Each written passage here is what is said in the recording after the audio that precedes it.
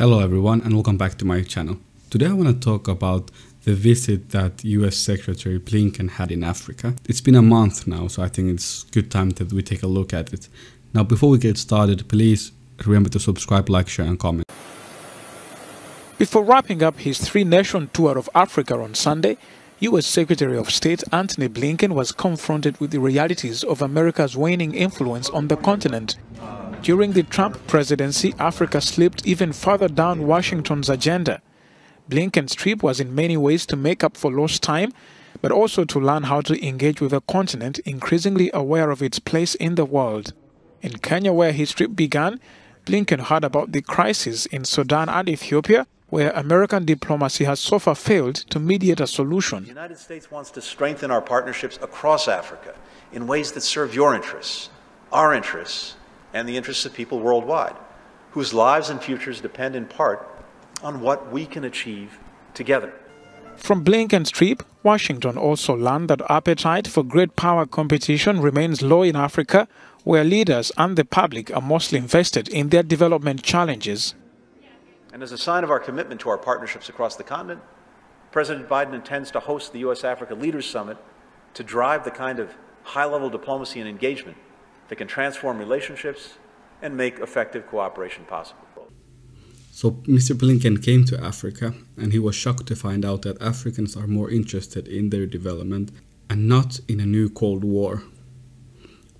I mean, there were some African countries that benefited from Cold War, and this situation between China and US can be very beneficial to us because you can make deals that benefit you the most with the highest bidder. So I think that it's a good opportunity, and I personally think that US losing geopolitical power in the long run, and they've already lost a lot of power, it's very good. We've seen what they do. You know, if they have too much power, they will be invading different countries, sanctioning whoever they want.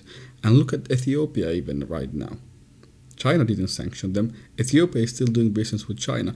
Without that trade, Ethiopia would be in a huge mess right now. This game is one that I think our leaders are good at playing because our leaders are very diplomatic. If you can say that they are good at one thing, African leaders are known for their diplomacy. So they're not going to offend US, they're not going to offend China, they're not actually going to offend anyone. They shouldn't even play this game, you know, don't pick any sides. Just stand in the middle and do business with the highest bidder and the one that benefits you the most, the ones that brings the largest investment into your country, and currently it's China. In the long run, I don't see this situation changing into any direction. I don't see a situation that US is going to invest in Africa. In a couple of years, Trump is going to be re-elected, or if not Trump, then somebody like him, and then they're going to go back to US first policies. They're not going to invest anywhere in the country. They're just going to close their borders and stop doing business with anybody. It's going to hurt them in the long run, but in the short term, that's what they're going to do. So I don't think that we as Africans or our leaders, I don't think that they should, you know, close ties with US or anything. Maybe US could give us, you know, more military equipment for free or something like that. But I don't see them building roads or anything like that. I mean, they don't even do that in their own country. So why would they come to Africa and help us build our infrastructure? So it is what it is. Now I hope you liked this video. Please remember to subscribe, like, share and comment.